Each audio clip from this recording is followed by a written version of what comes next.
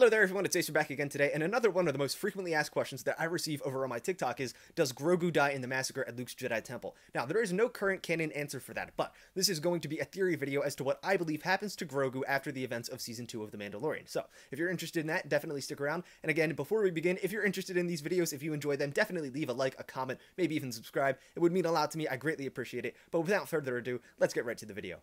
Okay, first I want to clear some things up, because a lot of people seem to be confused about the timeline. They want to know when exactly Luke found Grogu to begin his training, and whether or not that was before Luke started to train a young Ben Solo. So let me clear that up, because Grogu was in fact found before Ben had started his training. When Grogu was found by Luke Skywalker, Ben Solo would have only been around 3 to 4 years old. And typically that answer is met with other questions. Didn't Luke say that Ben was his first student in Episode 8, The Last Jedi? Like, if Grogu was found before Ben started his training, wouldn't that contradict the films? And the answer to that is no. We do know that Ben Solo began his Jedi training at the age of 10 years old, as Luke's first student, but he was not Luke's first apprentice, and neither was Grogu. Luke's first Jedi apprentice was his sister, Leia. This information is revealed to us in Episode 9, The Rise of Skywalker, where we see the flashback sequence of Luke and Leia, but it's also revealed that Leia stopped her training before completion. But now that all of that information is cleared up, we know that Ben Solo did not begin his training until 7 years after Luke finds Grogu, and I think it's safe to say that Luke's Jedi Temple Academy probably wasn't even built by then. Now this is where my theory comes in, because I firmly believe that within the 7 years between the events where Luke finds Grogu and Ben begins his training, Grogu is going to intentionally make the decision to part ways with Luke Skywalker,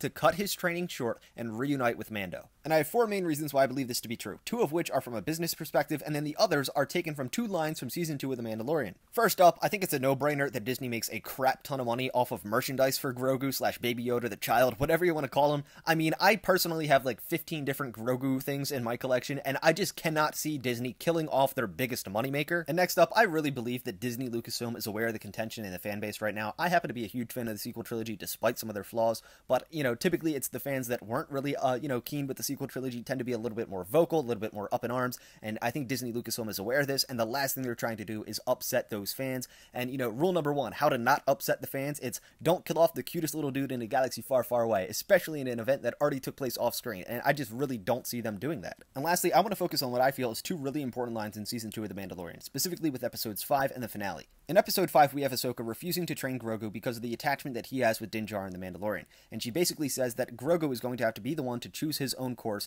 as to whether or not he would like to continue his Jedi training with a separate Jedi.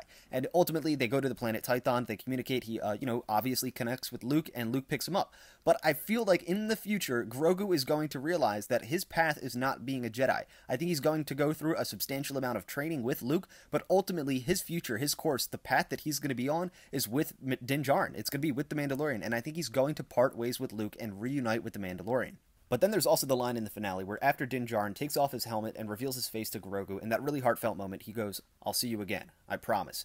And I really do think that that promise is going to be kept. I think he's going to search out Grogu just to check up on him, see how he's doing with his Jedi training. And I think Grogu, at some point along the course of his training is going to question whether or not that this is the path that he wants to be on. And when, Mando finds him again with, training with Luke, I think Grogu's going to decide in that moment that he would rather go back with Mando and just carry out, being the father and son duo in the galaxy far, far away. I really do think that is what's going to happen. I do, however, think it'd be really cool if Grogu stayed with Luke Skywalker, training with him for a couple of years before he came up with this decision. I think it'd be cool if Grogu was on a study abroad program, if you will, with Luke Skywalker before his, Jedi Academy was built.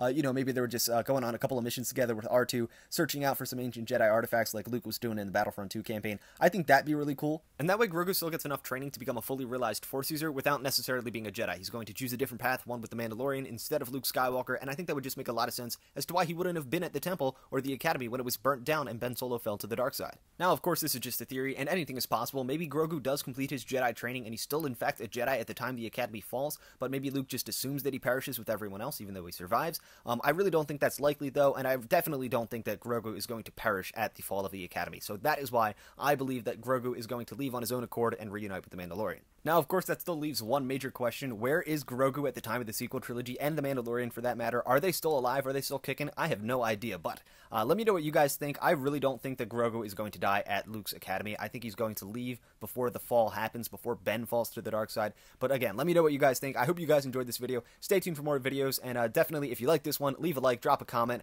or subscribe if you're new here. I greatly appreciate it. May the Force be with you guys, always.